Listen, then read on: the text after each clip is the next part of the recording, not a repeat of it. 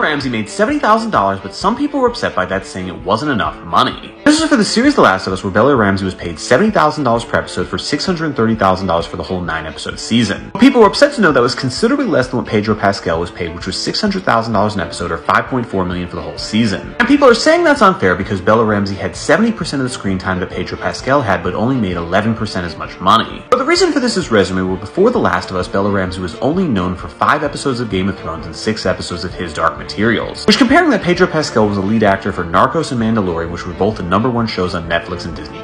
And Pedro Pascal also suffered early on where he'd do episodes of Buffy the Vampire Slayer and wouldn't even get paid $1,000 per episode. He only made it because his friend actress Sarah Paulson gave him money to pay rent. But Bella Ramsey's fine because they will have the Millie Bobby Brown effect. That's because in the first season of Stranger Things, Millie made much less than David Harbour and Winona Ryder did. Now, due to popularity, she has the same salary that they do. And Bella Ramsey will make way more in season 2, so with that, I'm Charles Pearl, subscribe to learn something.